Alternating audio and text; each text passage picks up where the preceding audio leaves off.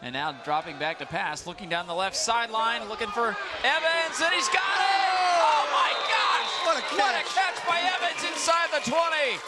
Holy cow, the senior who was playing quarterback a week ago comes down with a huge catch for O'Hara. Boy, I'll tell you, if you're Nathan White from Oak Grove, you got to be thinking, what do I have to do here? Johnson airs it out. Evans gets out there, he gets it tipped.